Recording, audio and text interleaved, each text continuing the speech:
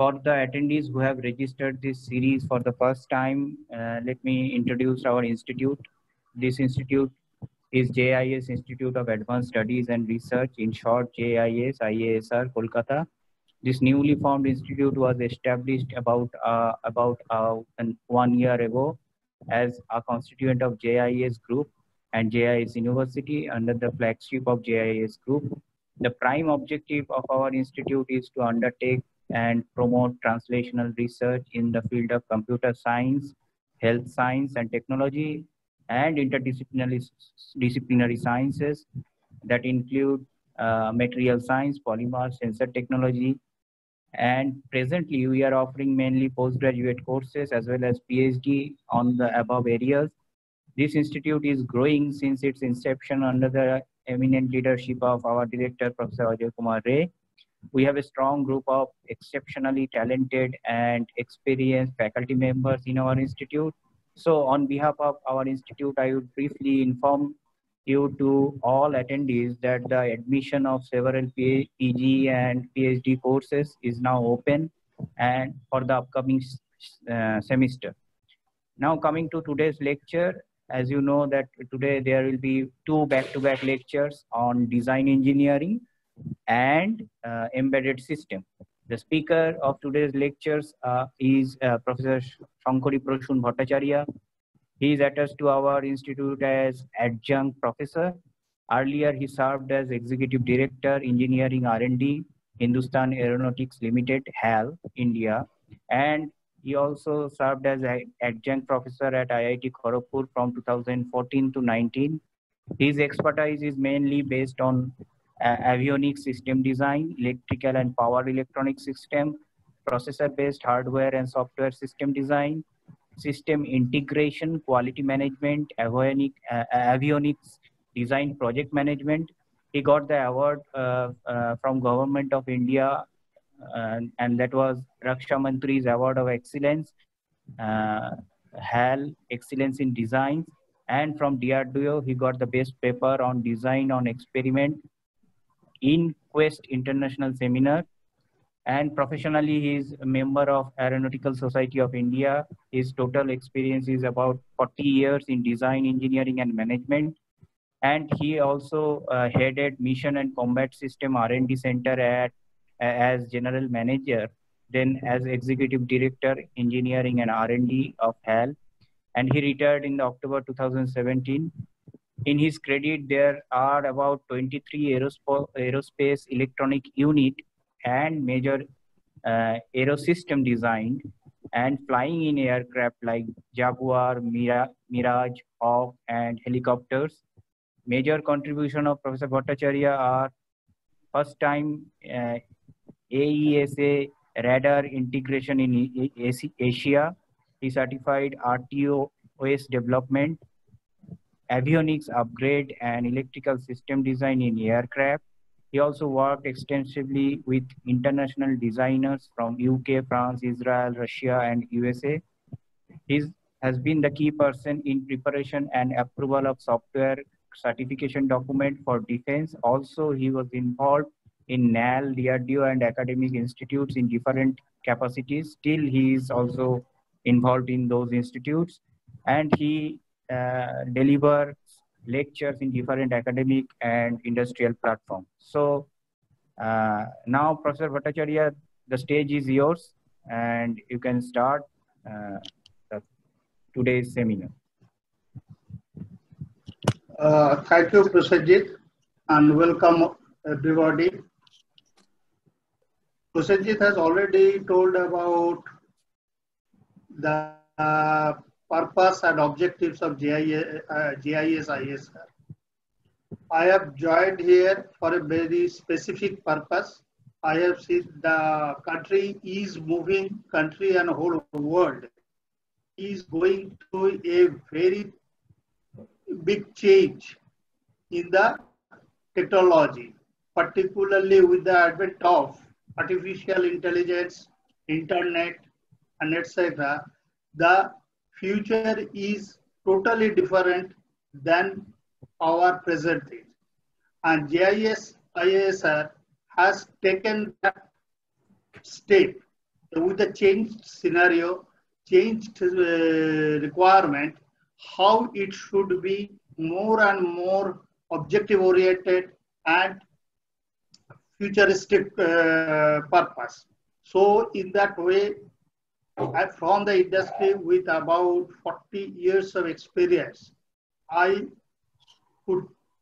am fortunate to see a lot of changes during our career and working with international people. I want to share my experience and the futuristic mission in the country. Okay, so I am going for a JIS IASR has taken up this futuristic state. I discussed with Professor Ajay Kumar Ray and my fellow colleagues, and I have seen they are more enthusiastic in the future than what is the traditional and going on. So the type of subjects, the type of technologies they have taken up are for a immense importance in the future. And I must say to all of the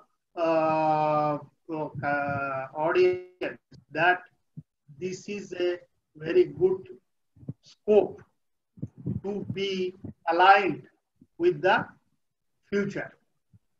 Okay, that's why I have taken a subject, design engineering, which is, I have already received a question that what is user. So design engineering, it will be followed by embedded system. I will talk with my experience and my understanding of the subject during my career. Now, the first presentation will cover, the first is introduction. That has already been given by Prasun, so I'm not going to cover this. Then coming design work fundamentals, design process and evaluation, competency of a design engineer. Finally, this is the thing which is most important, that the future, what is the design engineer's requirement? What is design engineering? What industry thinks design engineering is? This is the most important thing. What is written in the book, or what is that maybe very jargon of words, but finally what is it the industry wants?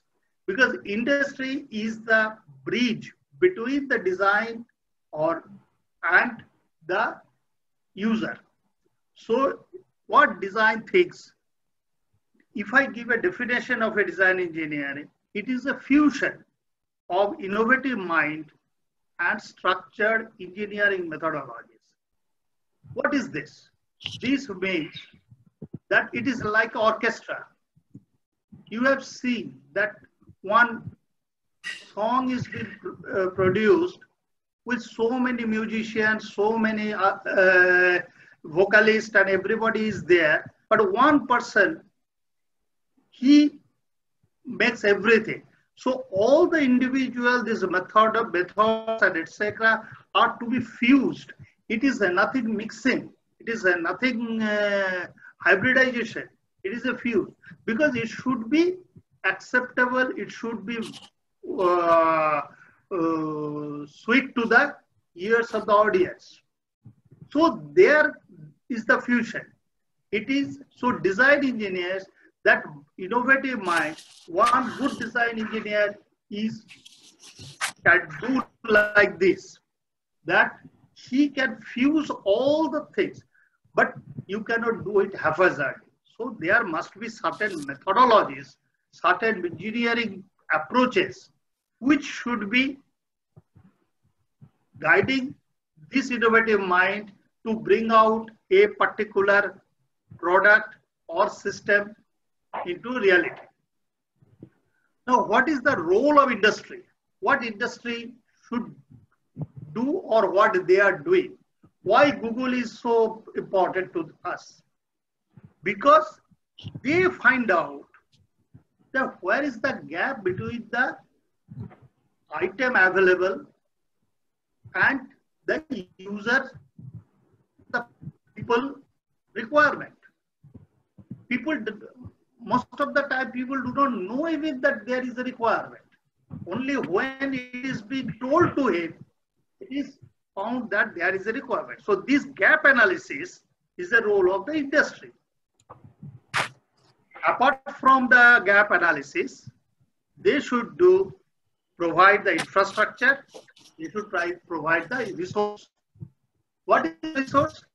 Resources like good facility, proper lab, proper people, man, material, and money. These are the resources.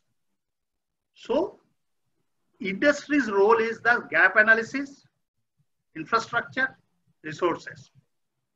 Now, how you will do when an industry is not a one person, it is not like a scientific discovery that one person is doing. So there are so many people, so many systems, so many outside agencies who have to become integrated with a focused goal.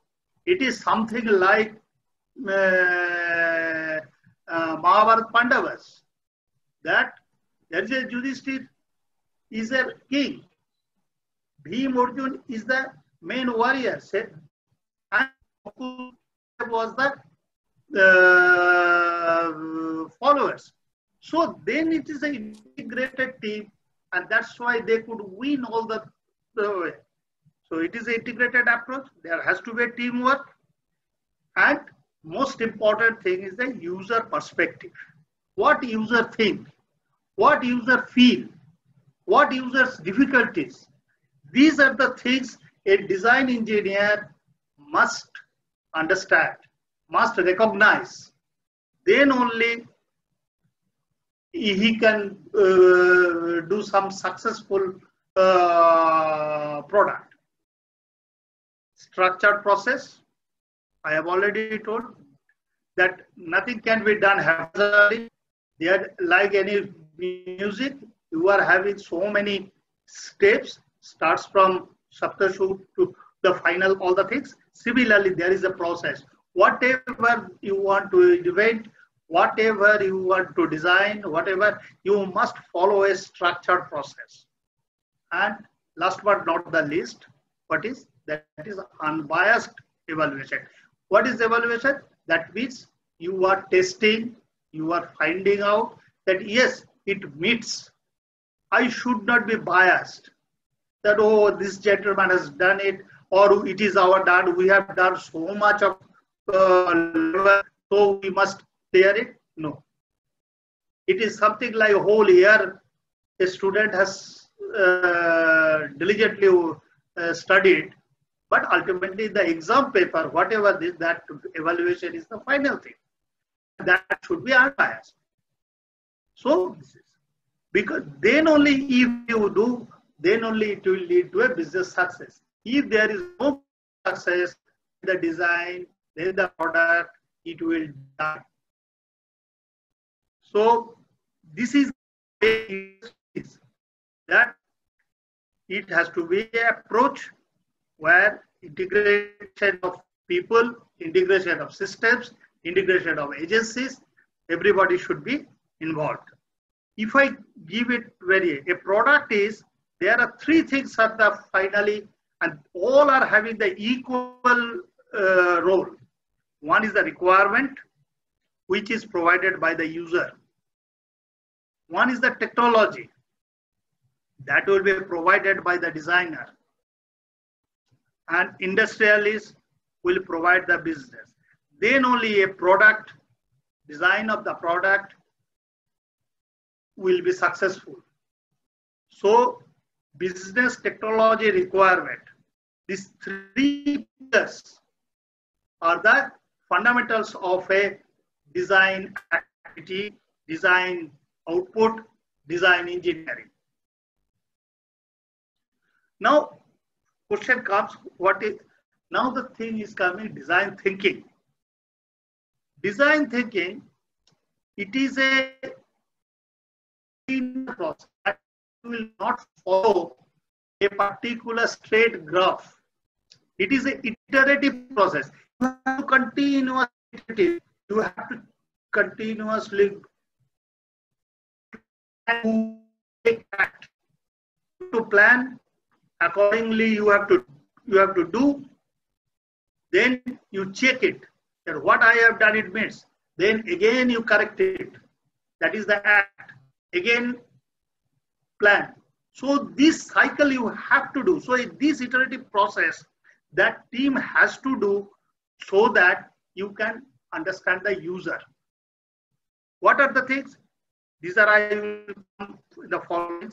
Users challenge assumptions. We think sometimes we assume things, or the user may be thinking some assumptions. So these assumptions are correct. You are assuming something that is today particular. Lot of assumptions are things. After some days, this assumption, no, this is not correct. One is again another guideline is. So what has come?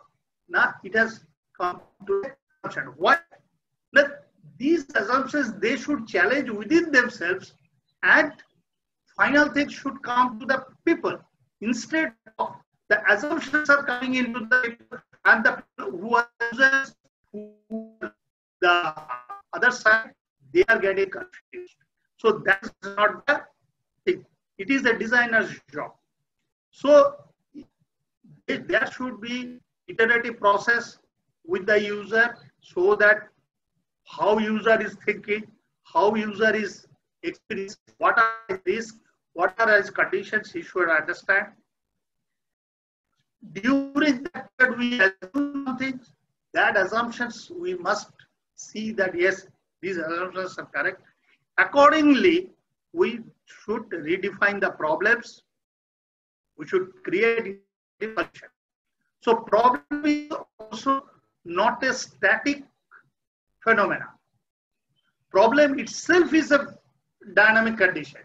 And this dynamism is that actually brings you to a successful solution.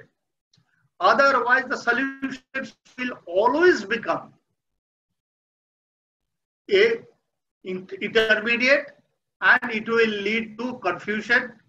And if it is a case of an industrial product, you will see that the product dies very fast. If you are making a car with certain assumptions that people will like this color, and you have made that color, and finally you have to see that that color of the car is, people are really, these assumptions you have to continuously reiterate with the user, with the things. So assumptions, understanding the user, and accordingly you change the problem. Problem is a dynamic, and so solution, when you are getting a solution, you make a prototype of it, then test, evaluate like that. So these are the 5 major stages. One is the first one is called empathy. Empathy is user requirement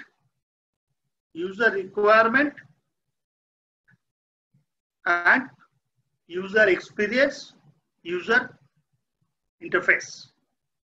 That means what user wants, what is the experience he has, what is the, and how I will interface with him, how we will come to know, how I will interact with him. Second is problem definition. So, like I am telling you, a user, you are going to a market, a shop, and ask for a pen. What we say as the user? I need a blue pen, blue gel pen.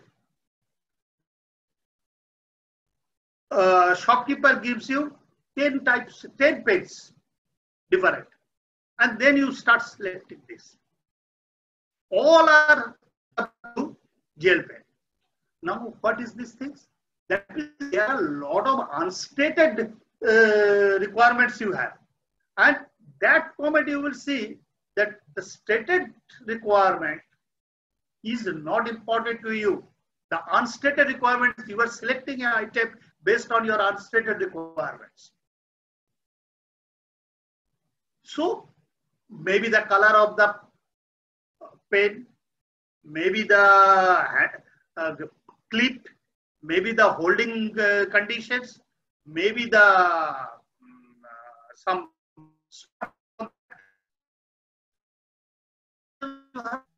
these are all the 10 pens are having different specification.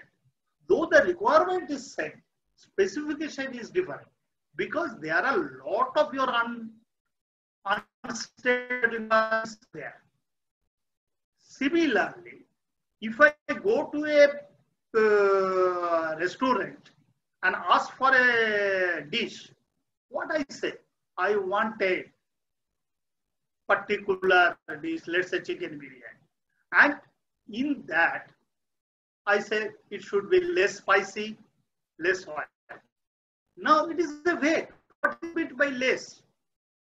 But that fellow has to understand that means there are a lot of vague requirements.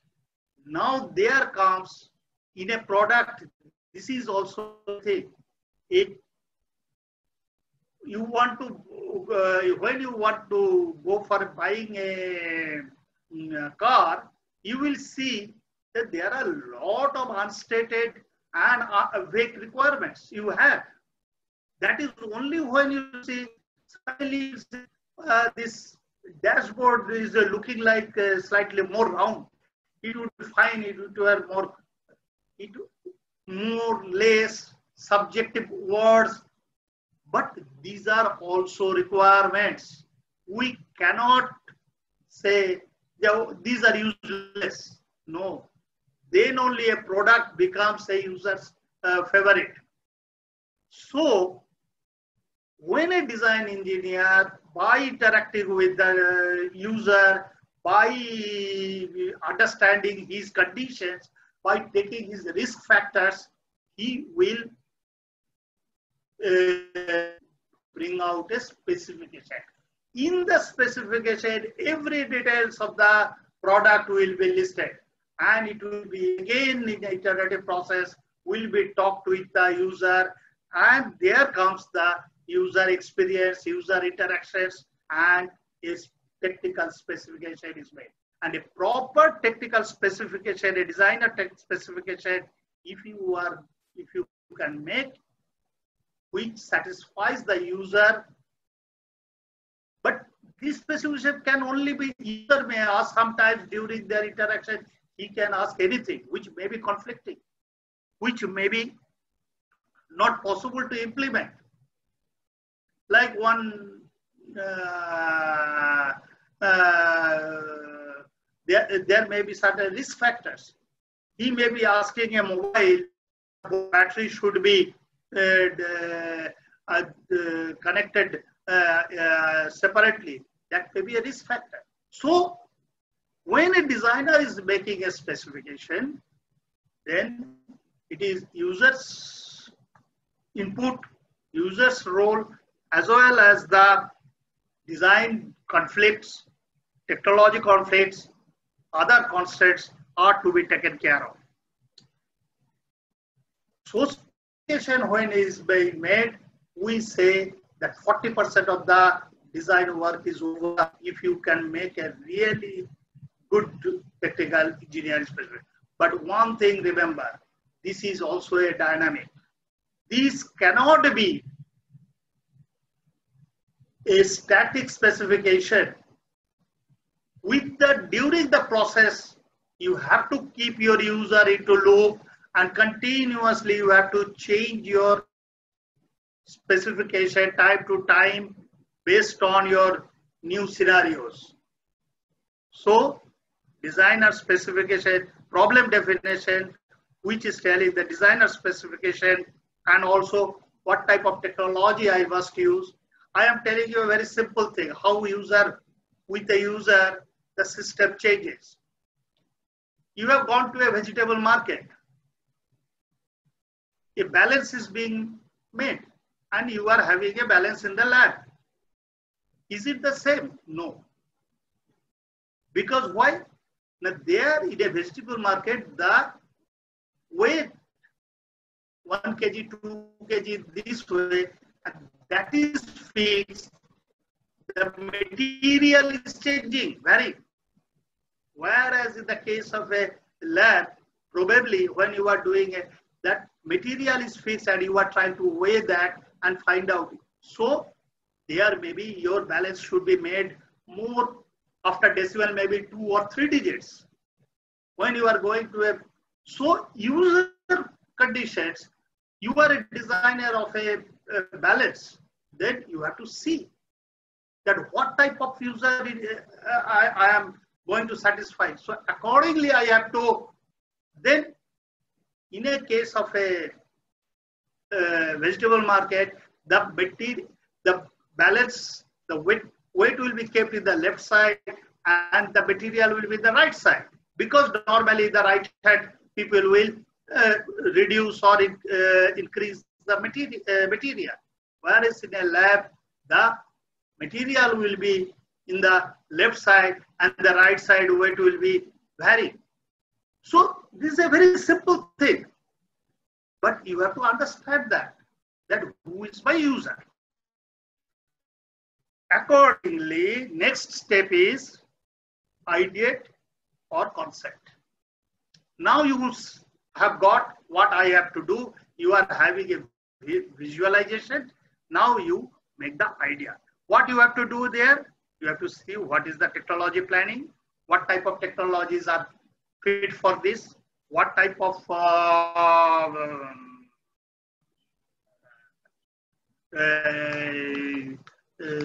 most suitable technology.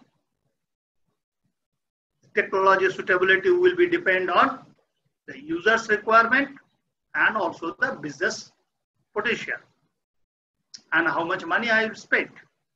Then conflict management. There will be a lot of conflict. Like if you are if you are buying a car in India, the roof is fixed, and whereas if you are, or there is no transparency. Whereas the same car, when it is in England, you are having a transparent sheet. Why? Because in our case, it will be, the sun will be too much and it will not be comfortable for the passengers. Whereas there it will be comfortable for the passengers. So that's, we have to see accordingly. Third is prototype, engineering model, prototype making. I think that this is the thing everybody, most of the time, we start from user requirement and jump to the prototype making. In between the two steps we are not doing. And here comes the design engineering, design thinking. And last is evaluation, testing, customer. Now, I am coming to the how it is actually implemented. If you are having a, what is the total life cycle? The life cycle starts from the design, user requirement, system concept, system technical specification. Then I am taking as a one hardware computer system generally. Then hardware unit you have to develop. Inside that there will be electronic module or cards or so modules. It may be a power supply in a particular form the module is, in somewhere it is a card for like this. Then PCB, design, fabrication, assembly, chassis, design, hardware design analysis, and like whatever the other than the electronics, there are thermal, EMIMC, stress, everything you have to see. A product is not electronics, a product is not electrical, a product is interdisciplinary. You are having everything should be there. Even a cover design is also not an easy design. Everything is done, everything is working, but ultimately you have to give. Even the packaging is a very important thing. So you have to do all the analysis part also. Then in the meantime, to test it, test equipment development, test software development. If you have to be a complicated system, then that tests, you need a particular type of software.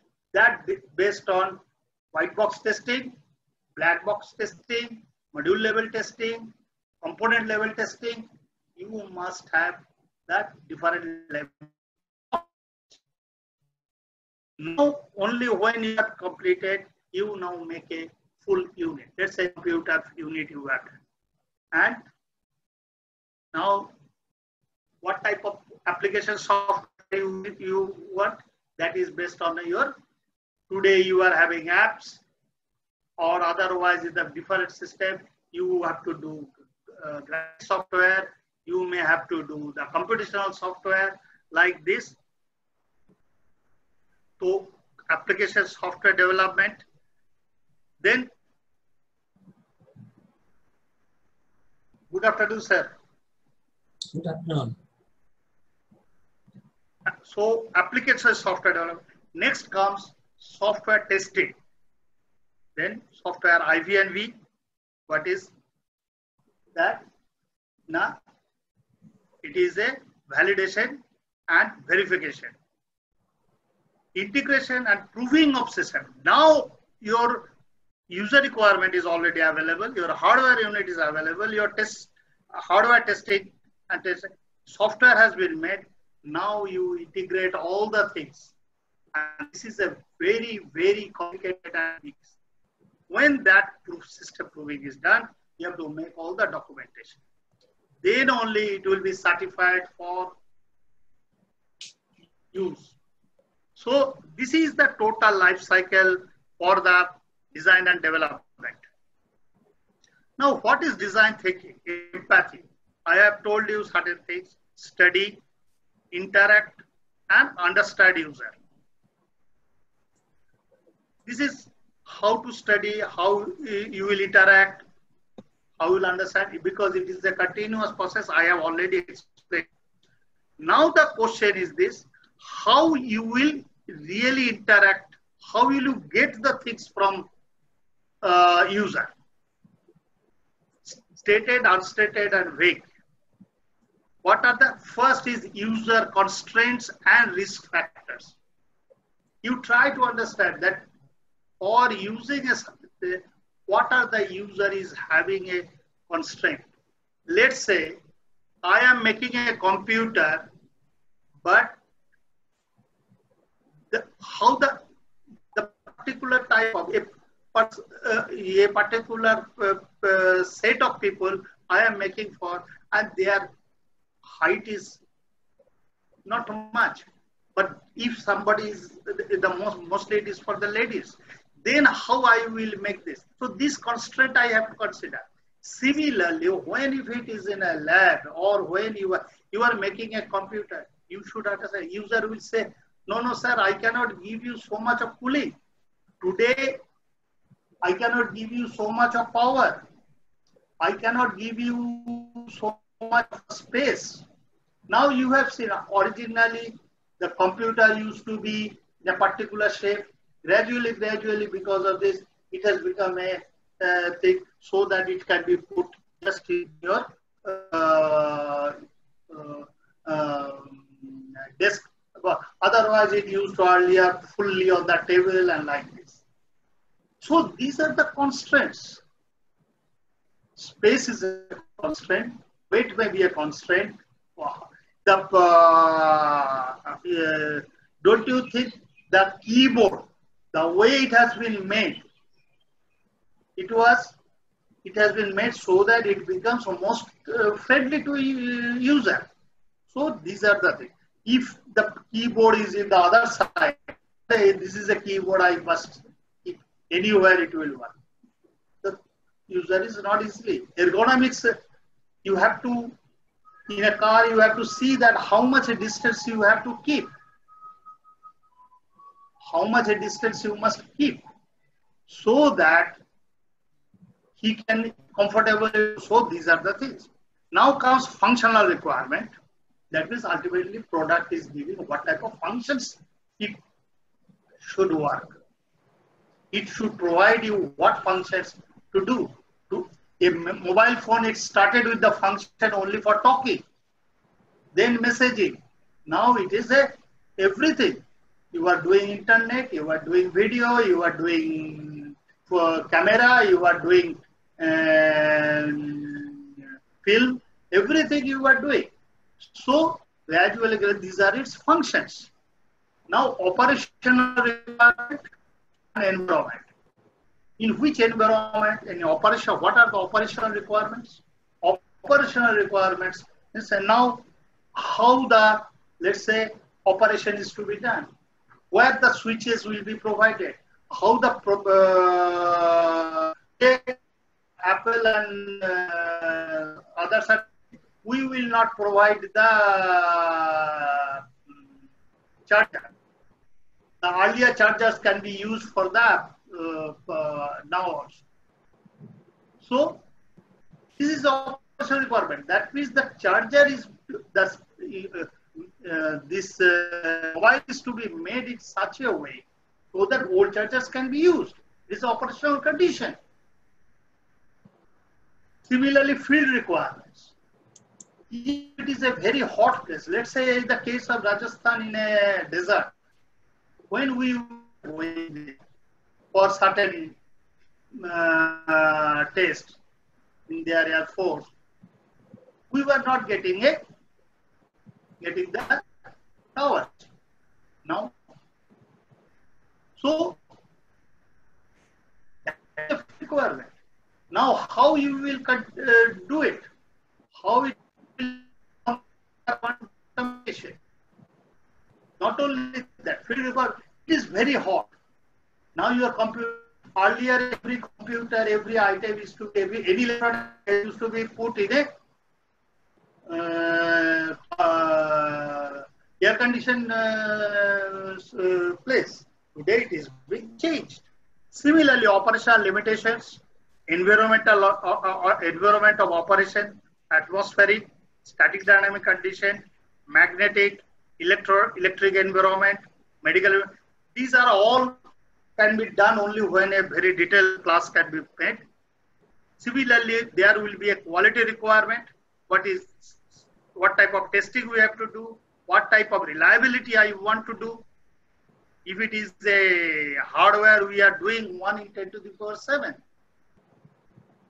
Similarly, failure. Always remember that is, you have seen a small screw or rusted fastener can lead to a very big disaster. Similarly, cyber security, interface requirement, I/O standards, input sensors, output drivers, output systems. These all are your electronics oriented, so you can understand. Now I will go to similarly implementation requirement, similarly physical and packaging requirement, size, shape, volume, constraints, weight, carriage, delivery requirements, packing different. Packing means when you are delivering, you are putting it in a packing, the box probably. How you do, that is the packing. And packaging means all the system we require for the computer, every module, everything, and finally when it is properly packaged, a product is seen. Safety requirements, security requirements, environmental requirements. Now specification. Just what are specification of functional requirement? Now you see, when I am putting it in writing, you see that how many functions it has to do. It has to do digital video generation, digital graphic processing, video format conversion, video switching, symbol generation, display management, navigation and guidance. Let's say the GPS you are seeing in the mobile, he has to do all these previous ones. Then only you can navigate. GPS we are running, but so many functions he has to do. There are a lot of computations, sensor management, the sensors will be doing. Bus control, bus will data bus. You may have 2-3 different Ethernet, RS, lot of different, how you manage those functions are also a part of the computer. Interface with various sensors and other units. Transmit and receive data from one unit to another unit. You have to,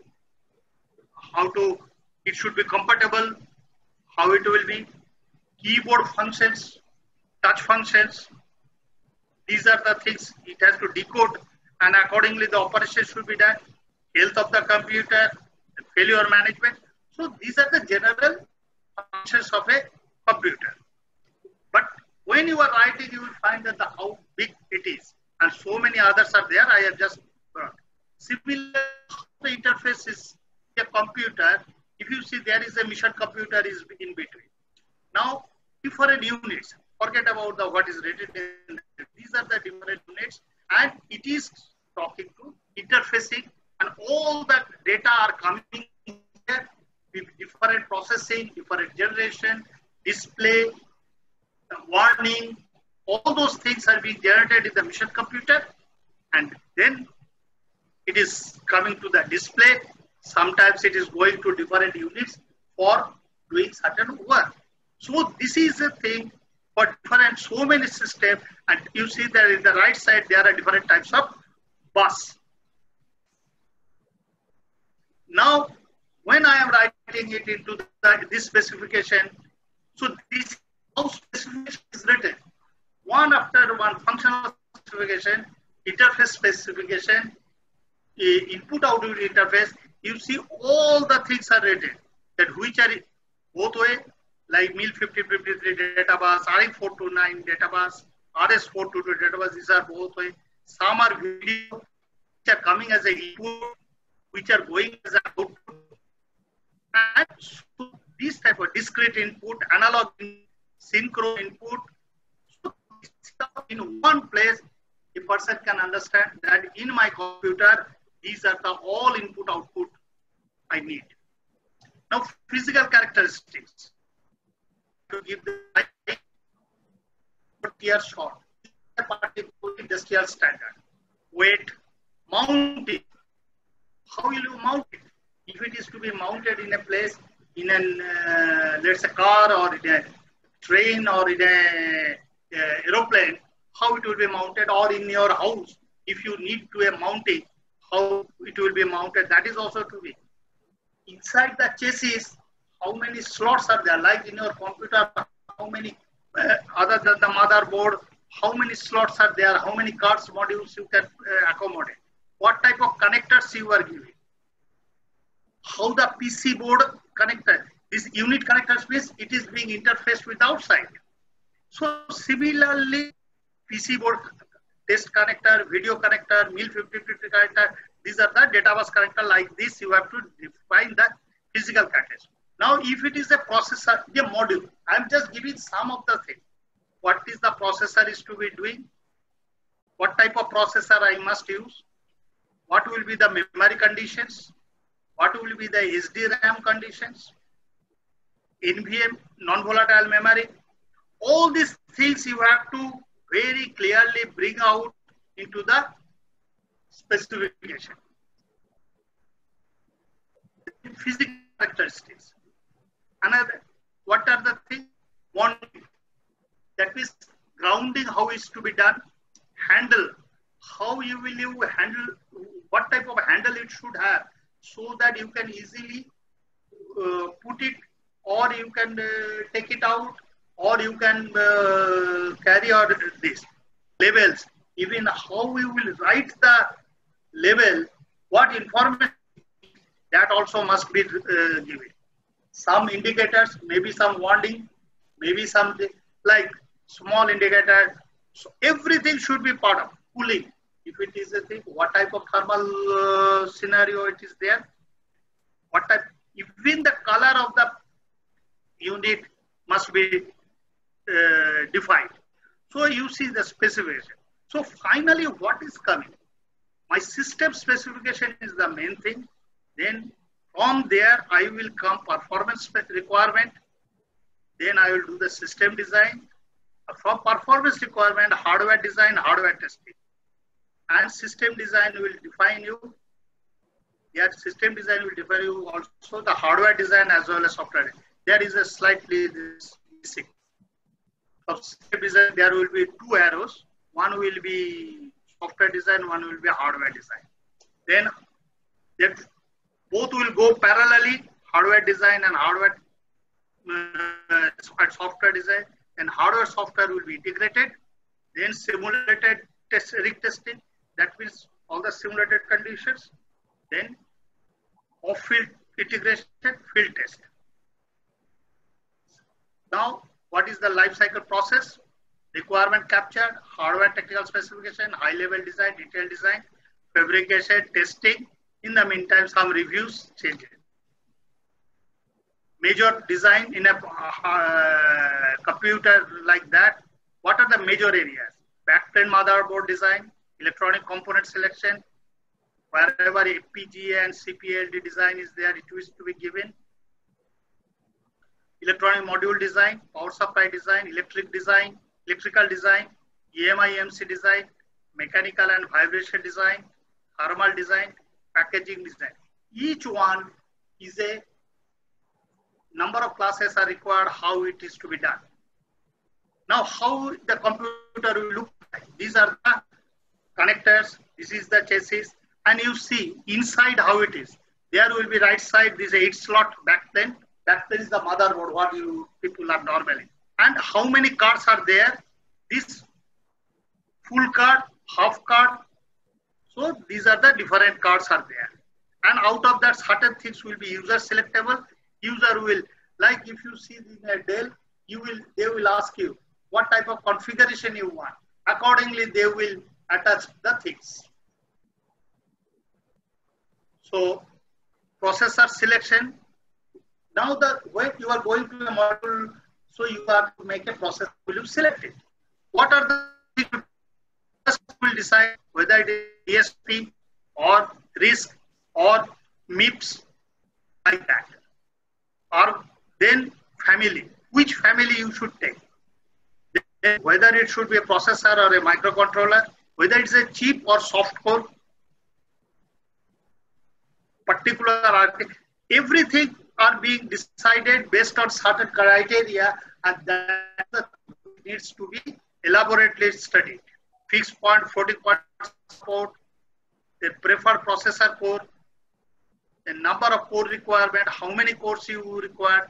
If it is the integrated modular architecture, then how, then architectural aspect like built-in memory management, built-in interrupter controller.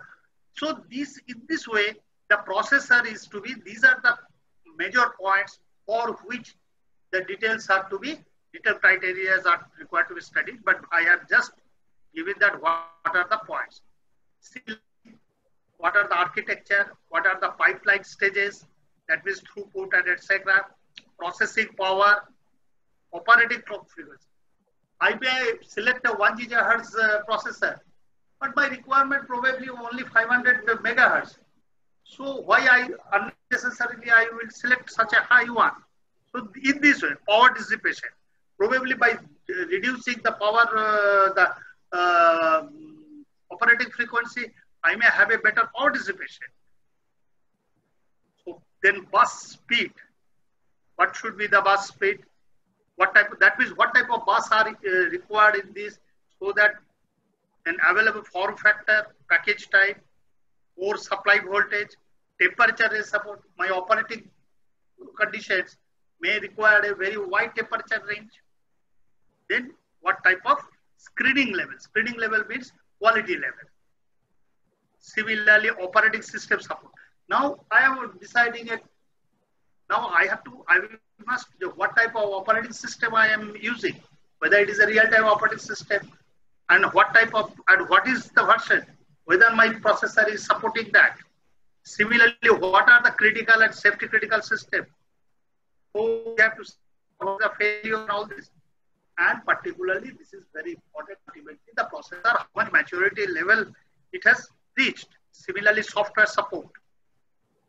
What type of development environment, cross-compiler, whether available, all these things. Similarly, guideline of motherboard and backplane design, throughput, signal integrity. Signal integrity means when there is a backplane or motherboard, there must be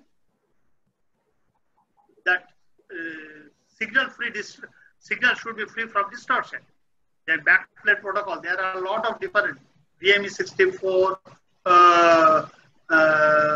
so many different type of protocols there, CPC. What is the reliability? Now, you see that the right side, what are the steps, guidelines and steps, circuit schematic, electronically, PCB board dimension, design rules. You have to see, because these are the yellow part are the layers. Copper and layers. White portion, the routing is done. So many layer, let's say 16 layer, 18 layer, and how that should, where the how will be there, which type of signal power should not be the same layer, because then there may be interference. So in this way, there are a lot of guidelines are there which can be done. Now the evaluation process starts. The first thing is this: what are the evaluation you do? Functional simulation and analysis, derating analysis. Derating analysis is the factor of safety. If my component is 10 volt, I should not operate it more than 6 volt. That means 0.6 is the derating. This is the way every component is having that. What should be the most reliable conditions for derating, for using a thermal analysis? What is the maximum temperature it is reaching? How much time it is taking? Signal integrity analysis, I have already explained that yes, there is no distortion. Power integrity, MIMC, reliability prediction, failure mode analysis. So these are the evaluation process. Now testing, we will do PCB level testing, hardware initial testing, power on self-test, built-in testing, hardware white box testing, which is the module level testing, functional testing, loading of software, hardware black box testing. The whole unit software is there. Now I am doing the black box testing, acceptance testing. This is the indication. This software means the unit is functional and simulated condition, with all other units are in simulated condition, and the test is being done. That whereas in the right side, actual units are being put, test is being done. So this is the system integration. Now testing, what should this contain? It should be capable of generation of the signals which is required for functionality. Similarly, acquisition of the unit, whatever the data or signals are coming, that acquisition should be there, should be possible. Equipment, test equipment software, data analysis, data loader. Now you, from external, sometimes I have load some data, so data loader facility, graphic user interface. So then only you can interact with the machines. Then result storage facility. So a test rig, a test equipment architecture should cover all these things. Now I am telling you what should be the qualities or competency for a design engineer. The first one is the frustration. You should not be happy. Whenever a user says, no, it's very good, and if you become happy, then your innovative mind is dying. So you have to find out, you have to, even if the user says everything is fine, and that is why people were very happy when they could speak in mobile only. This phone, but that frustration, that never be happy attitude has brought mobile today this level. Similarly, you must think out of box. That's why it is called in industry a wrong thinking. Out of 10 fellows, everybody says this can be done in this way, this way, that. Suddenly one fellow says, absolutely different. And he brings out the, but that does not mean that intentionally you should say differently. You must have some idea behind it. Perseverance, never say die.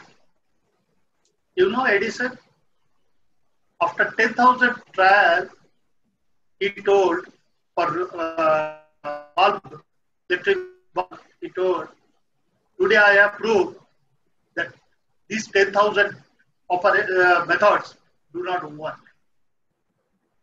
So that is the perseverance. Failure is a part of the game. Failure, things will not work. You know that when a thing works the very first chance, that means either it is a copy from the earlier ones, or there is very big mistake or wrong is there inside, which will come in future. So, failures, learn how to accept the failures, and underdog. Underdog means normally those who are the star performers, they do not want to do all this. For people who are underdog, who are thinking and doing, probably they are not so successful initially, but they bring out the real fantastic designs. And these three things, if I say, these three things are just a quotation. The public don't know what they want. It's my job to tell them. The first one. They never be happy. Frustration is the seed of a good idea. And Alpha Edison told, I have just found 10,000 ways that don't work. I think that I have just managed it. It is 1 hour. And one thing only I can say, I know there will be a lot of questions should come in this. If there is no questions, then probably my lecture is not a very effective lecture. And if I get the questions, I'll be happy. And this is a very big today's and futuristic. I got a question that whether next 10, 15 years, 10, 15 years, this is the method is going to be in future. Not 10, 15 years, it is the thing. Because till 2010, 15, the concept was individually people were sitting in one place and without integrated mind they were doing. And a lot of failures are coming. If you see 747 and 787, 787 is a worthless aircraft. And this, then only the integrated mind. All people should be integrated. This is the US UI is the future, and not only future, it is the today's reality, and it will lead to particularly the type of things technology are coming, artificial intelligence and etc. If you don't understand the user, you cannot make artificial intelligence, because artificial intelligence, you are trying to put the algorithm of a user's mind into that. So UX UI is a talk of the day, not only talk of the day, subject of the day. So I think that the first topic, and if anybody wants to have questions, they can send it to my email also, and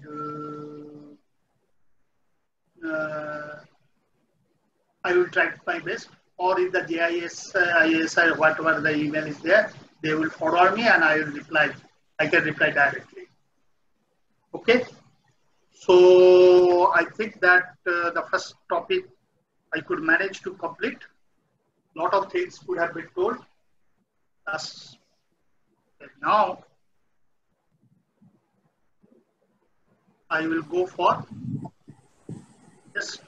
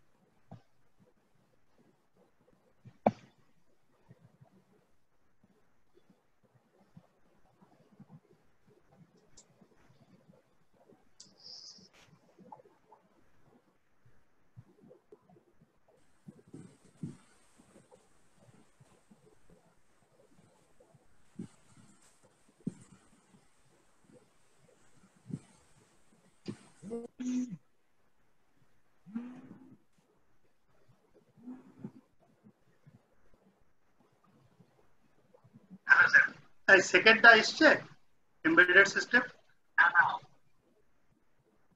কালকে আবার আমাকে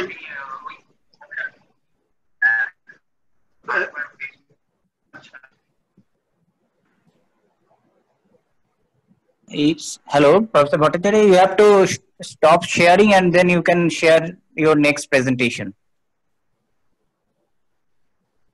I am doing that stop sharing I have done. Are you able to hear me?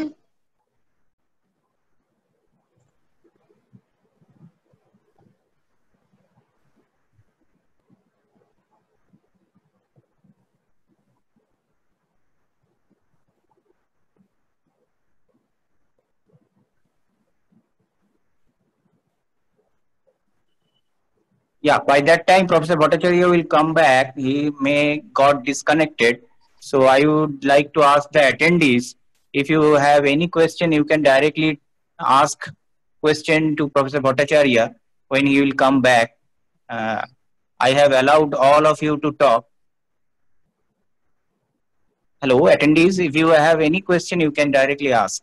Or you can type your question in the question and answer section available in the just bottom of your screen.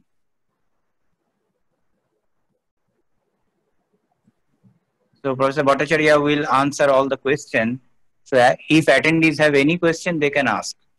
Yeah. Yeah, Professor Bhattacharya, are you there? Yes, I am there. So I am now doing. Hello, Professor Bhattacharya, can you? Hello, can you hear me? Hello. Yes, I am hearing you. Are you able to hear me? But your voice is very low. Anyway, you can share your screen, new presentation. Yeah, I am doing that.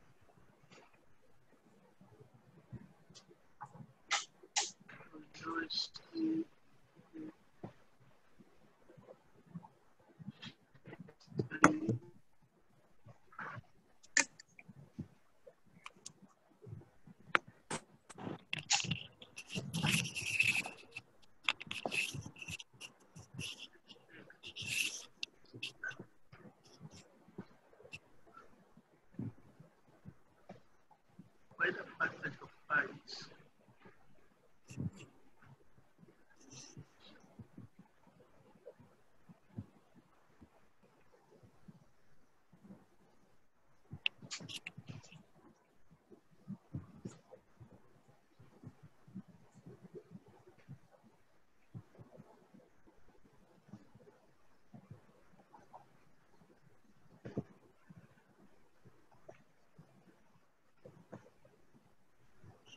Is it, are you able to hear me? Yeah, I can hear you, but your screen is not visible. Just share your screen, sir. I'm sharing, but why it is not coming?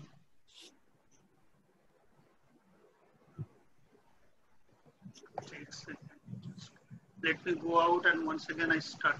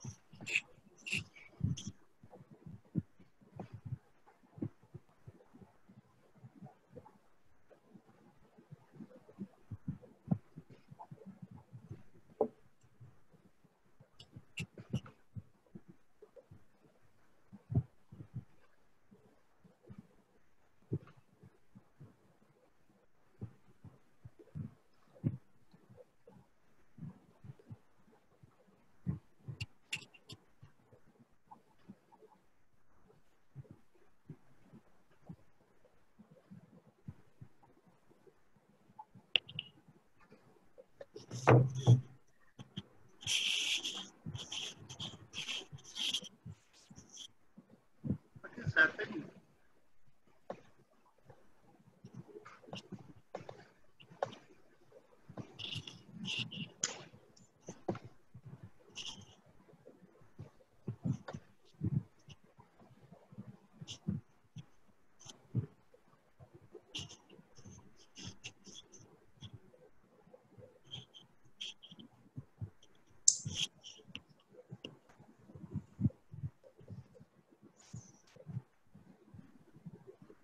Hello?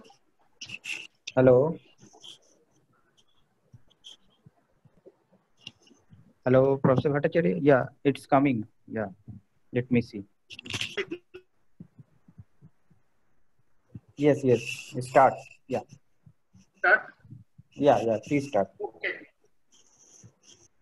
Now, the earlier chapter, what we have, topic 1, what I have tried to give a glimpse of how the hardware design is done, design thinking, as well as hardware design basics, basic considerations. I should not say design engineering of the whole hardware, but how specification is made, how the is implemented, how the tests are done, level overview and glimpse.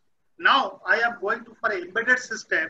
If I make a continuity, so I am taking the how the software is being. So embedded system. Embedded system. What is embedded? Embedded is this word is very widely used, but I think that very few know that what is the meaning of embedded. It is something like this: that there is a hardware, and when a particular of the same hardware, when a particular type of software is embedded, that means if it is something like this, that in a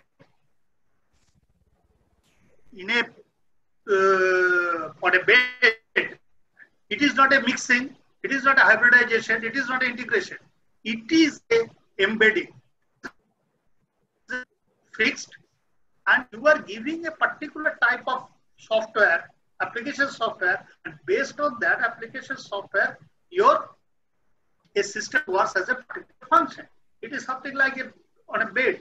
If you are lying on a particular bed, that means you are embedded to that, and it is your bed. The moment it is changed in a hospital, next year another fellow comes, it is his bed, and all the things, the way the whole system changes. So this is why it is called embedded. That means as if hardware is a bed, and on that you are putting a software. So software is embedded on that.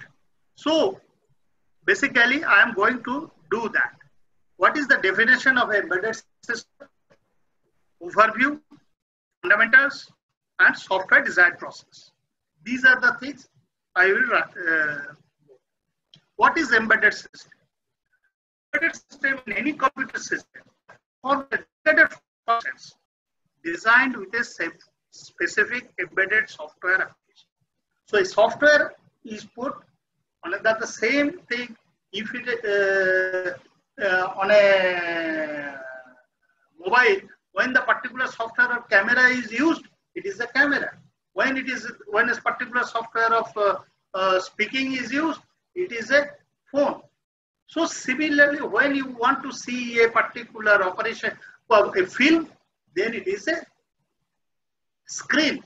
So this is the embedded. So based on the application software, when it is getting embedded on a hardware, the whole embedded system has intelligence embedded inside it for carrying out predefined functions. Please remember, you cannot change. He is having a defined function because software is telling you. Software has been made based on that. You cannot change it like a cycle that suddenly I will put it differently, I will change. You cannot. So predefined function at a predefined timing, repeatedly and correctly, with or without human interference. To make with the interference means through switches, to touch screen, you can interact with that. Even in automatic conditions, it will do automatically after so much minute, it will change from this to this, one after one operations. There are two types of major is this hard real-time embedded system and soft real-time embedded system. What is hard real-time? Today you people are regularly hard immunity, but similarly here also certain software are being made in a way that if it fails or if it's a bug suddenly becomes functional, this will lead to a disaster. So the software is being made with all those conditions, all those possibilities. In a aircraft, the automatic system, if it is a practice system, is something going wrong, that software, the whole aircraft will go to crash. Like what happened to recently 737 MAX. That one software in a particular condition, when it worked wrongly, and the aircraft went to the crash. Simply digital.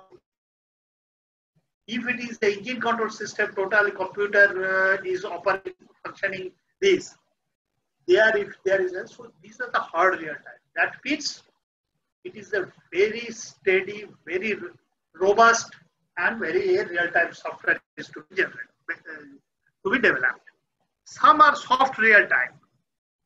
Let's say washing machines. Let's say, like I am telling you, navigation and management system in an aircraft. If the navigation is slightly wrong, that will not make so much a problem. But probably that navigation software, maybe a hard real time, if it is on a car or in a train, because if slightly something goes wrong navigation, it will lead to an accident. But it may not be so in a aircraft if it is going slightly away, but it is not going to become away. So these are the things. Similarly, mission system. You are having certain mission. That mission will not work.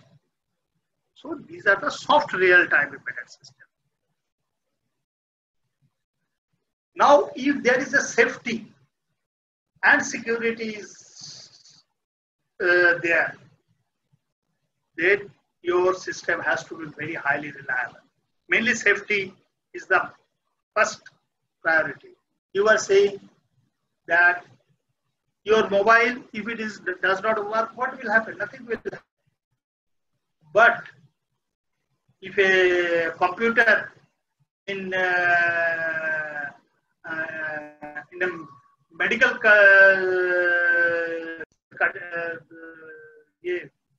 instrument, if it does not work or wrongly, the patient will die. So reliability, safety, critical is.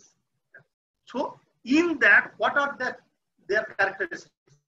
That if it is safety critical, reliability, then it has to be very quick response, so that it becomes very fast stable. That means when the data is changing, in a case of a patient, the thing is changing very fast. So computer should read it, compute it, and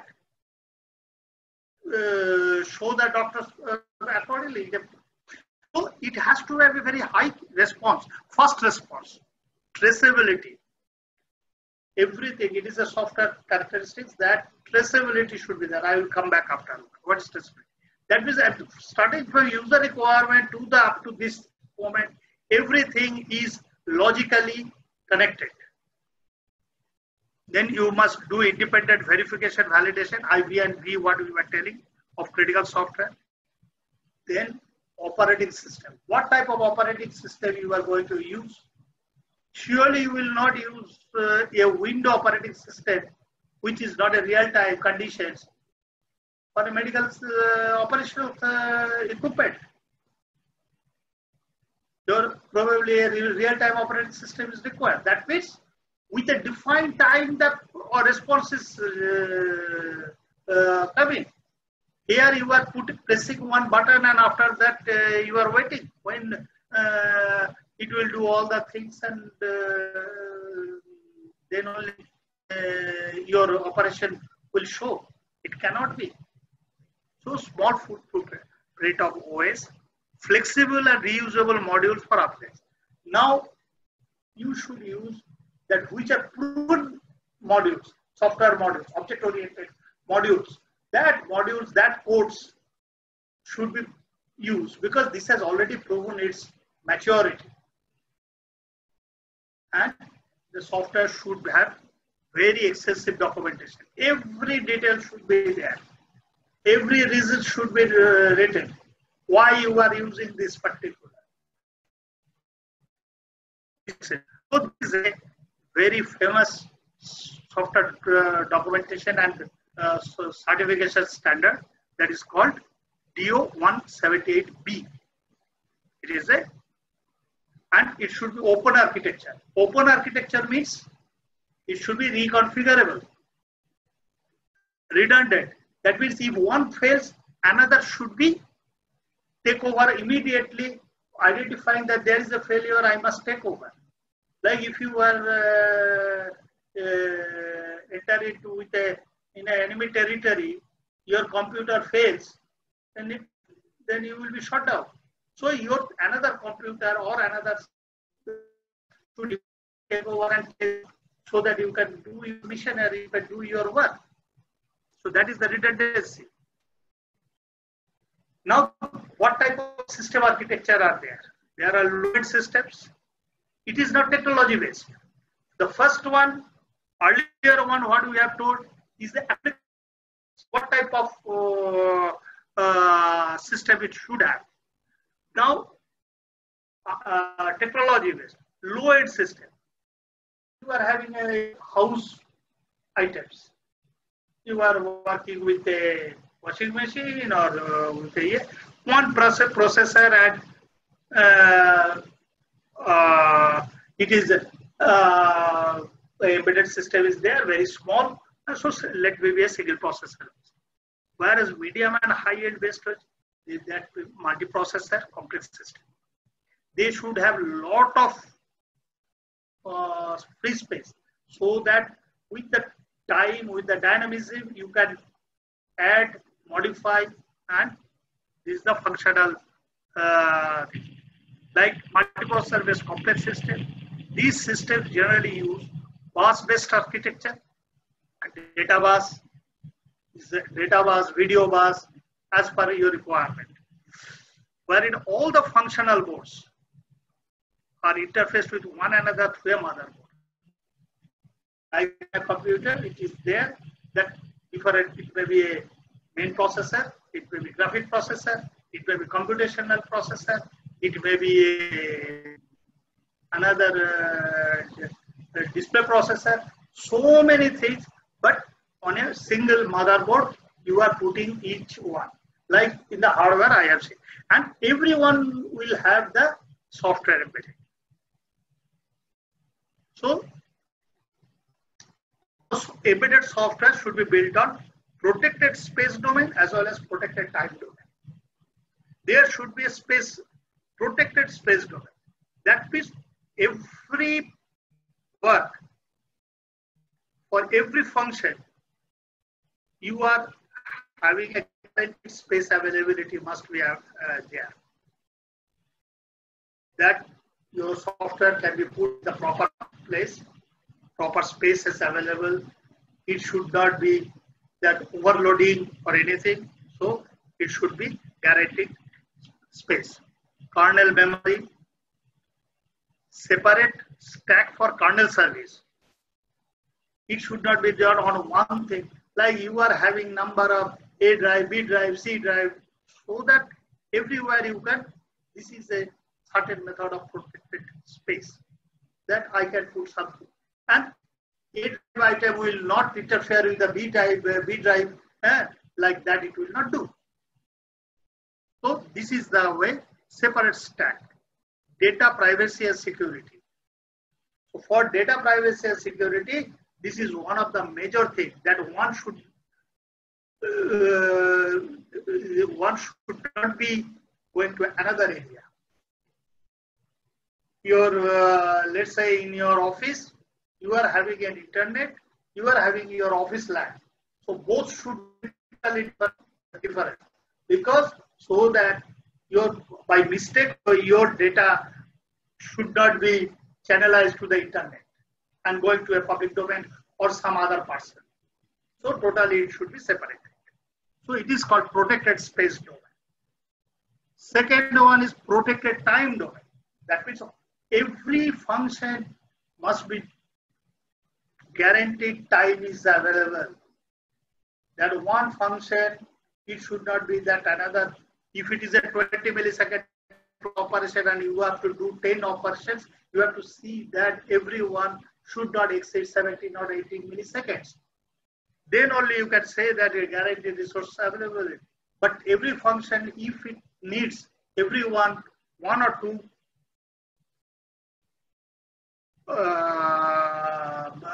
millisecond more, then it will be your main frame, minor frame is 20 milliseconds. Your 1 or 2 functions. So guaranteed resource availability for this. Bounded kernel response time, CPU time budget per address per task, it should be. I have to be slightly because now time is running out. This system software development. What type of software are being? There are some examples I have given.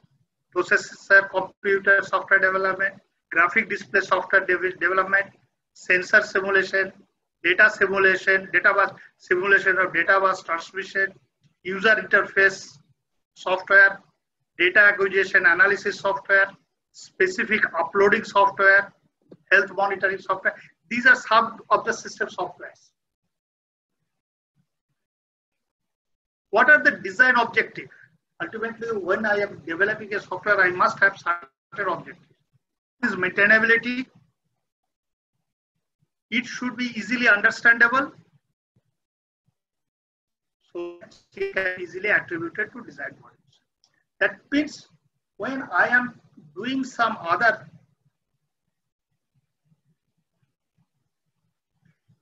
one operation, one function I want to do, and the whole software is written in such a way that everything I have used this comments, in the comments I will write in such a way that afterwards if I want to modify this or anything, it can be easily done. Reusability. The things should be in a, like in an object oriented, that particular modules, software modules can be, I can pick up and use for another job. Modularity.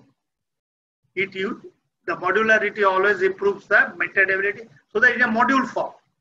Each one is a module.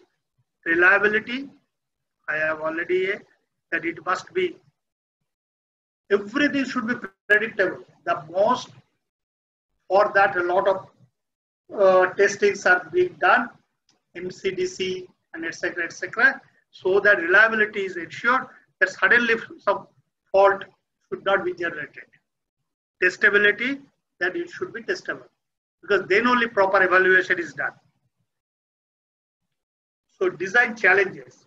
Now the funny thing is, what are the challenges? These are very different. Safety and reliability. The moment you want to do anything reliable, probably your response may be slightly slower. But in a safety situation, safety conditions, your reliability, you have to have it. So this is there are a lot of this type of conflict will come when you are going to design. Now, how it will be done? There comes your optimization, all these things. So, resource constraints. You are having one after one function, user is asking, your system is asking for, but you are having a 20 milliseconds, 30 milliseconds, let's say one main frame, a minor frame, and let's say 200 milliseconds is your main frame. Now in that, you have to do all the things. You are having a limited, your memory capacity is fixed. Now you want to do download the whole map of the country. So these are the resource constraints, predictable and repeatable. These are the things I have explained. Fault tolerant, fail safe. Fault tolerant means even if there is a, for some reasons there is a fault occurs, it will not disturb or it will not crash the system. The system will operate. So they are similarly fail safe. That if there is a failure is there, it will not lead to a unsafe condition. For that redundancy, like that you have to do. Let's say in an automatic flight control system, you have to have 4 channels simultaneously working. All computation, everything is being done. Only one channel is giving you the result. 3 are working but sitting like a standby. If one fails, automatically at that condition, in the hot standby condition, it takes over. So it is a fail safe. Similarly, robust, that it should not be easily modified, like in the case of a finance or anything. So now there is an embedded system, there is a layer concept. There is a physical resource layer where actual hardware devices are working. So for there you must have the like ADC, data bus, secure digital converter, all those things. That means this type of components you are having the. Next is driver stage, driver, scheduler. This stage is the second, which is called the resource access layer. That means now I am able to use this resource. That by the lower resource, I can access my data, or by it, I can access, I can take there. Over that is the system service layer. That is different subsystems. They are talking to these different data bus or analog driver, so that can one system, let's say here I have given INGPS, it is a system, it is a system. SMD's display, they can easily go through this 5053 device. Whereas sensor, he is talking the analog to digital converter, through that he is going to the sensor. So this type of, and the top layer is the application layer, which is the functionality. So there are 4 layers, and here the advantage is this: when you are disturbing your application layer, the lower layers are minimum to minimum affected. The lowest layer will not be affected at all. The second lowest layer, maybe slide to access that slide modify you require. System services layer, it is the thing which is actually working. So functional layer, so there are 4 layer concepts. So first thing, again, I am coming requirement analysis, which is a very important stage. What are the requirements analysis process? What are the inputs? Inputs is system specification, that means which will come as a process of the user's requirement. Then system specification is being generated. That is the thing, is your one input.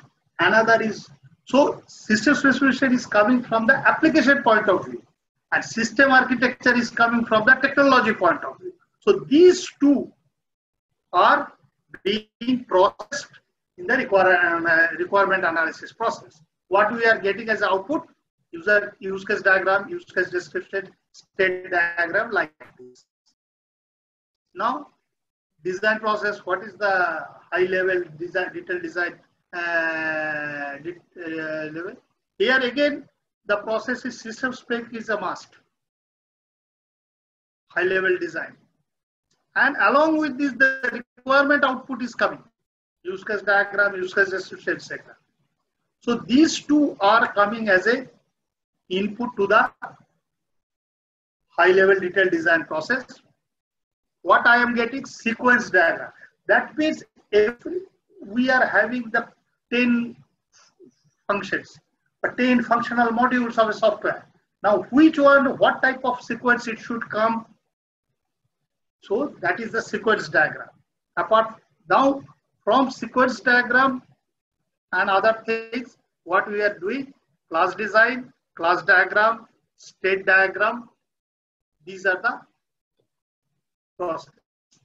These are all actually independent, very long classes. Next is coming implementation, code of practice. You must have an implementation, there must be a code of practice.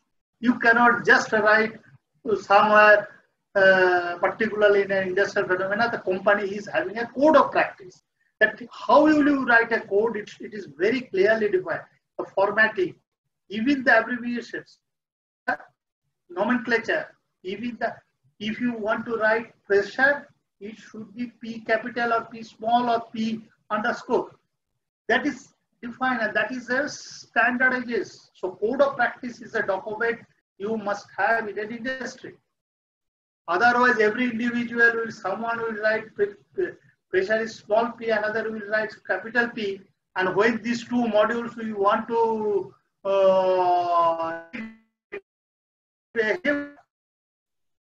now implementation process, and what we, and input is what, which is the output of the detailed design process, and ultimately we are creating the code units or code based. Now we are going for integration and testing. It is a software. What are the different type of integration is required? Software integration and test. What is this? Now each module of software, functional module of software, modules are being used in a fix, in a, so many modules. Somebody is doing for the map, somebody is doing for a particular picture, somebody is doing, all are integrated in a software conditions. You integrate that, yes, all this sequencing as per the class, as per the actors, all these things are working. So everything. So that is the first stage of the test, software integration. Now after this software integration, when I found that okay, one class with 10 functional module, one class is similarly one full function is then it will be put on the hardware, and there I will give the simulated data, simulated inputs, like I have seen in the software integration tree. I will give, and I will see that yes, that my hardware In the meantime, in the hardware, what is required? Now, all the device driver software, all the application layer software, all the softwares are being prepared and test software, everything has been done. And now I am putting the things on a hardware testing. Then we are coming to a rig integration. That means all the functions are operating the various two operational conditions. I can give data. Now the rig integration. Then let's say finally aircraft integration or field integration. Just actually field conditions. All systems are together. Here you cannot. Let's say I am telling you in an aircraft, I want to test a radar altitude sensor. In actual aircraft, you cannot test altitude, and my is 10 to 1,000 feet. My sensor should work. My software should work. I cannot test it in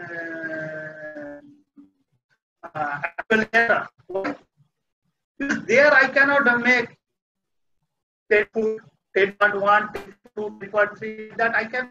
There I may start at 100 feet, 100, 200 feet, 300 feet. Like that I can go. Or 50 feet maximum. That is also very difficult. Whereas here I can give it like that. That it is test from 10 to 1,000. I can give a 0.5 feet. Now the question then, why the aircraft test is required? Aircraft test is required because that probably I cannot actual dynamism, actual behavior of the aircraft cannot be 100% replicate either way. The way that the timing what is taking to change data to Earth may not be possible. So that dynamism is being in the actual test, field test. This is the traceability. I told that first start from the system specification. Here you see the first the system. This is software requirement specification. Here use case class requirement number.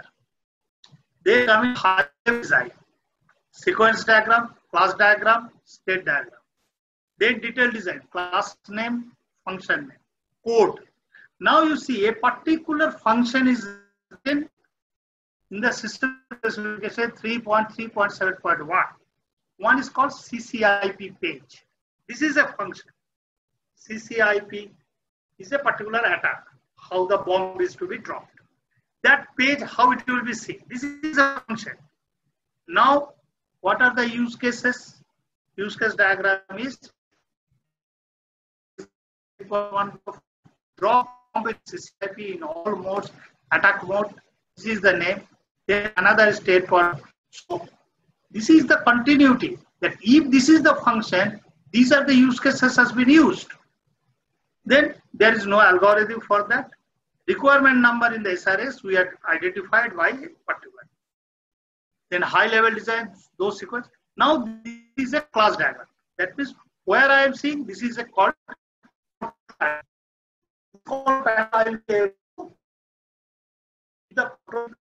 well as I am able to see. So there is a class diagram. In detailed design, system status indication, function row 2 status. In this way is the code. So now you see that whole system specification, if you want to know from system specification to code, how the things have moved one after one, one after one, after and after. This is and what happens for that? So if something is misbehaving, something is not working, or something I need to change. You know, this system, I will be able to work out the changes. So there comes the important of traceability becomes top-down, bottom-up approach. That means here it is a top-down. That is, I started with the system specification and going back to the level of the code. The top-down approach. Whereas in a bottom-up approach, I am having a code. I will see this code is being used in how many places. So if this code is, any of the functions will be affected. I will know. So if I change this code, I must see that functions are getting disturbed. So in this way, there are two types of traceability are there, bottom up and top down. But top down approach is the most very detailed approach can be made top down, because bottom up it goes haywire, up gradually from the it is like a branches of the tree. It opens. Handling is very difficult. Only one step up is feasible. Maximum 2 steps. Now verification, validation. What are the inputs? What is verification? What is validation? We say verify, we say validate. Verify is a theoretical approach. I will analyze, I will see all the methodologies, that is verified. From the logic, this is a thing, must be. Validate means testing. Actually, I am putting it into the thing and see that testing result is as per my analysis. That is validate. Now, what are the inputs? System requirements, software requirements are architecture, traceability data, source code, executive object code. The person who wants to do the validation, he needs all this as an input. And process, the upper part is the verification.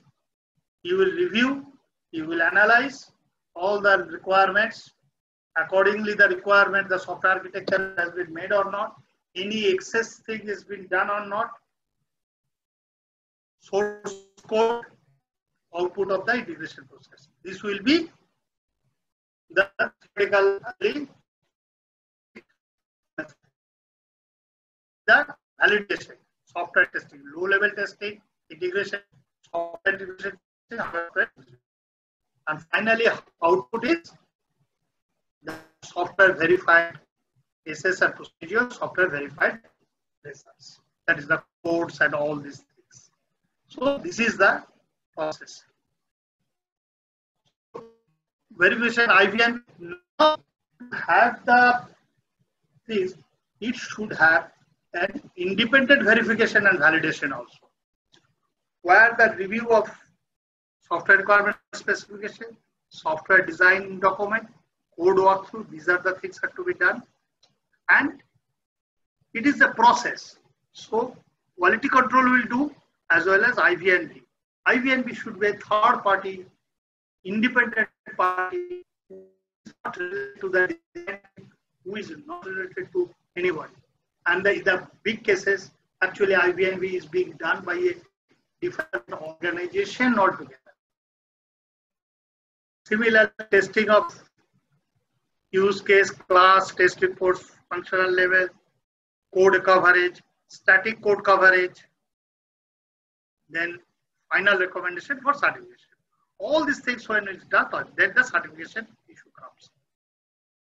When you use safety critical software, it is to be done by designer, DIVT. Designer should have a verification representative and then independent. Now, in that case, there should be very important tools must be validated. The tools you are using, you have used for, let's say, automatic code writer or some other type of graphic tools. Those yes, these tools gives you accurate results. Otherwise, you have written you had given a for that tool to draw, and the tool is drawing actually 5.1 centimeter. The whole thing may be, the design will be wrong, because today different types of operations are there where from the drawing itself directly the thing goes. So tool validation is a very important thing. Compiler validation. I think you all understand this, that actually compiler is converting into the machine language. That particular process. The compiler is doing correctly, or it is somewhere throwing some mistakes are doing, or something is omitted, or something is added. Then the whole you have written a very good software, but because of the compiler, your machine is doing nonsense. Object code verification. Obviously, that finally object code is doing. Then identification of test cases for 100% coverage of module level. Complete dynamic real-time testing on a certified testing. This is a very dynamic real-time testing. That means actual operational conditions. If you are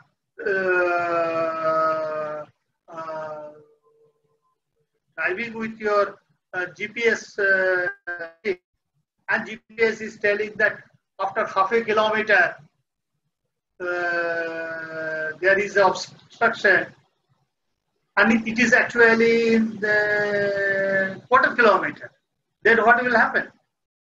So your software must be tested in those actual operational conditions. If I am working with a 60 kilometer speed, then is it changing so fast? It is I'm getting, otherwise it is showing me that actually when it is detecting half kilometer, I am getting to come to me, by that time it is changing. So those type of real-time testing is required.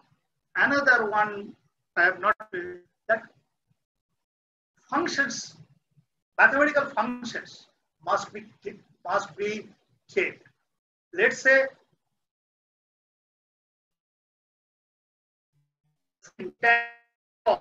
pi. So mathematical functions are available in the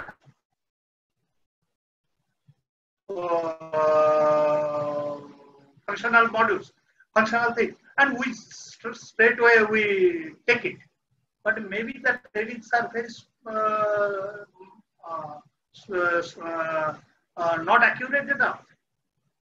Let's say I am telling you, somewhere you are having a situation that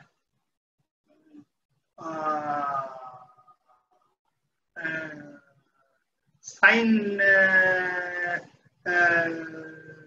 90 by cos 90 is 1 by 0.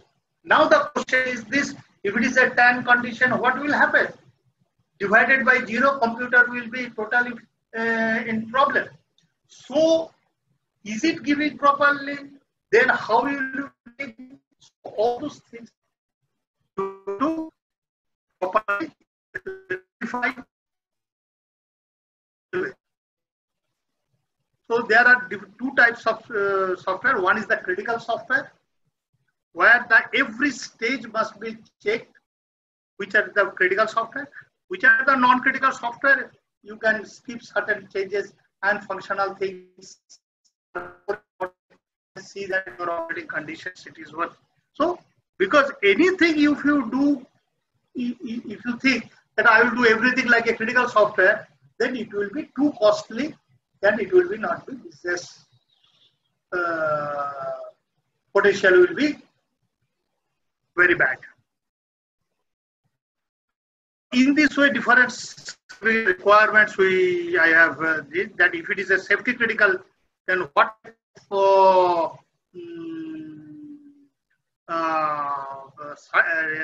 requirement, what you should do as a part of testing, if it is critical or if it is a non-critical. What are the requirement document, test coverage, traceability, tool validation, compiler validation, object code verification, auto certification, independent, and configuration. So this is it. Now, best practices, guidelines should be with the development standards, development approach, and open standards. Adhere to open standards such as ARIC 653. ARIC 653 is a standard for operating system, real-time operating system. Then spatial and temporal partitions based on software applications. I have to run first. Best practices, development, traditional approach, design, code verify, and design verify. Generate automatic code and help in introduction, individual verification, software development lifecycle, use of formal method of software certification, real-time system, and centralized configuration management. This is one thing, you must have a configuration management for a good software practice as a software practice. What are the challenges? I have told slightly that size and complexity is a very big challenge. Development effort and development cost and time. These are the software development challenges. Verification effort and handling intellectual property. So these are the critical important software. These are the challenges we are getting. Basic architecture like the user interface module on the left side, module. So sensor data is coming and controller command is coming in the left side. Data is coming through sensor. Then you are generating the graphics and display. So this is the thing, and it is on the display of that you are seeing. So this is the basic application. How one is the processing, data processing, one is the user interface, and finally graphic generation and display module. The graphics GL library, this is a particular different graphic software design implementation. Display leads is were used. This is one very important that you must optimally use the graphic controller memory for static graphics object. Graphic controller memory. Then maps are constructed as tiles of textures and reused from graphics hardware memory. So these are the certain things I'm just giving as an example. These are the, it's a very detailed class. So what now there is a RTOS. RTOS, I think you will know, real-time operating system. Every operation is in a proper, and how the RTOS is used. Hardware platform, over and above that, RTOS is what doing? BSP. BSP means board support package. That means you are having a particular graphics board. They are having a lot of hardwares, lot of this. So device drivers and board support package. These components are also to be software board support package are required. So those are the things.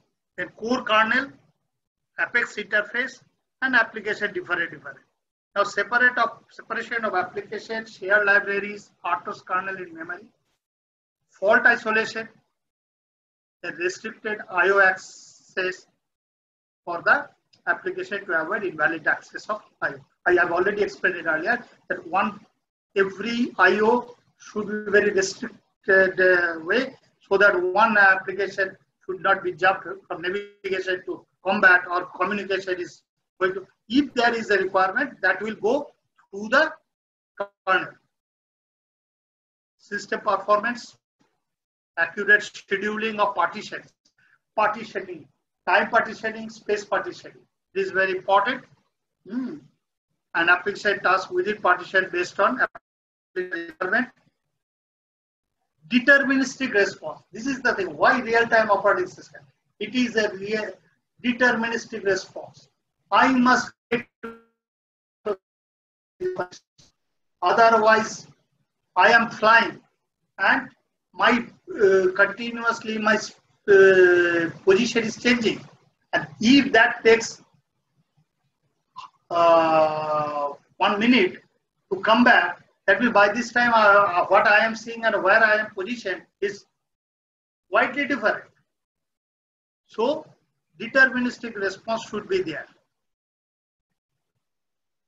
653 standards must be this type of thing. Requirements, complexity of present day avionics system.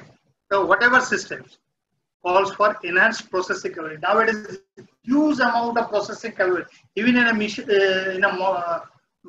your mobile phone, the amount of processing it requires, it is a huge. So there are multi-core CPUs are required. CPUs are used. Then there may be symmetric multiprocessing, asymmetric multiprocessing, inter-processor communication, support for core and interrupt affinity. This is a very interrupt is one of the major role plays. Support of legacy applications in multi-core system. So UML. These are some software package which are very well. Real-time Artisan is real-time studio. LDR is a test dynamic and static dynamic for software module. CC plus compiler. Emulators for hardware software integration debugging. ClearCase is a configuration management tools like that. OpenGL for the graphics. GCC plus for system application. LabVIEW for data acquisition and analysis software. With the test rig you can use. GIS is digitization of maps. If you want to develop a software for this GPS map, you have to digitization of maps for the GIS software. Then grab nav software for the DGPS. That means your gyro position, where you are. For that you need some processing you need for that this. So this is the more or less I have given you the overall and how the whole hardware as well as the software embedded systems are being designed, and this is a very wide, because every one is a out of this at least 3 to 4 major subjects can be done, and how the process. So I can tell you if any questions are there, these questions may be given to my email ID. My email ID is spb Bhattacharya BHATTACHARYA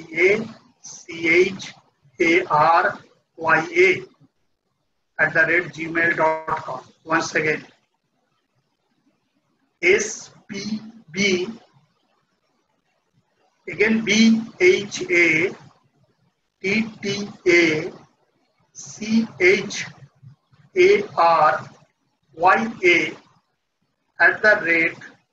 @gmail.com.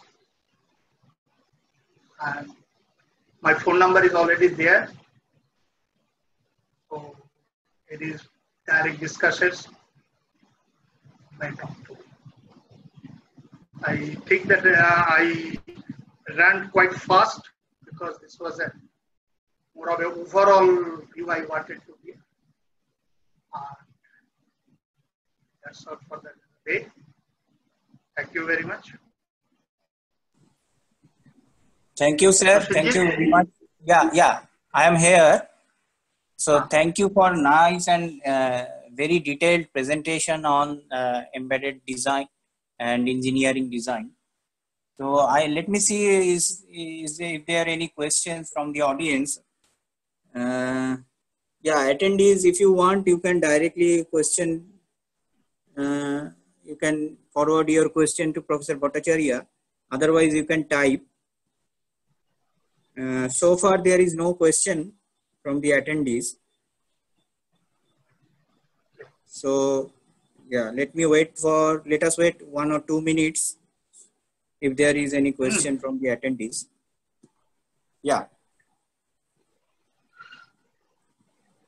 One question is from Bhaskar Roy.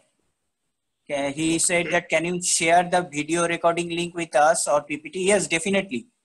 Bhaskar, our video recording is already live in Facebook and also in our YouTube channel. You will, within 2 days, you will get the video, entire video. And also, if you want PPT, so please send your email ID so that we can send so that Professor Bhattacharya can directly send you PPT file to you. So, Professor Bhattacharya, can you share your email ID with the audience attendees? I have just now told it. Okay. SPB BHA TTA CHARYA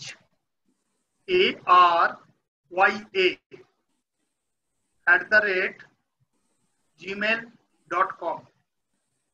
Just only thing is this, remember SPBB. It should not be only SP Bhattacharya. The email ID is SPB Bhattacharya. Okay. Okay.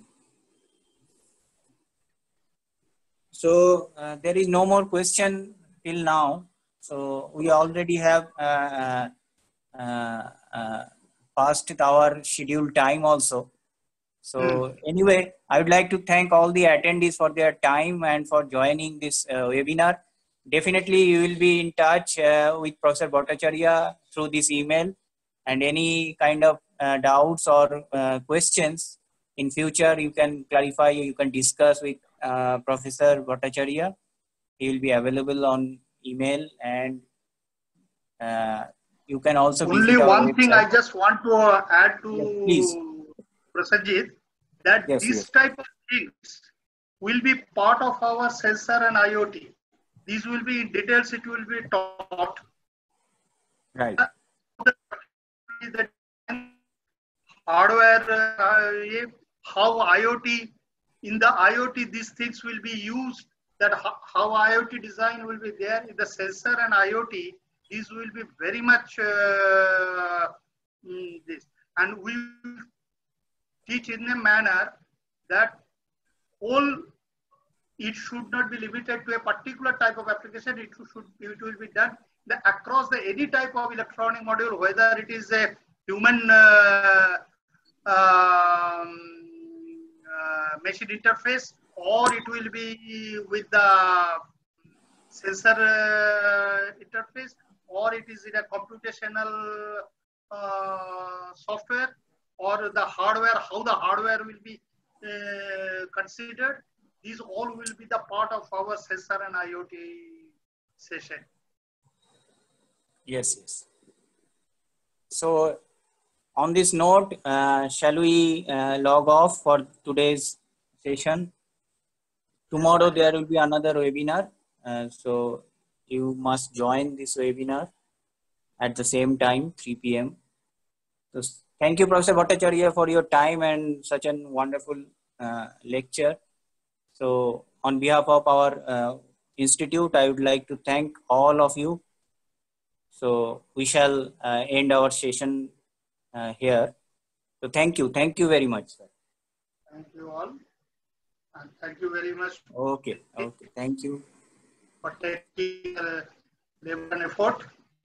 Yeah. And also, please convey my thanks to Manjari and others who have supported from the behind. And okay, Shubhankar, without any, Shubhankar is the main, one of the main. Please convey my thanks to Shubhankar also. Sure. Thank you. Thank you, sir. Okay, bye-bye. Thank you. Bye.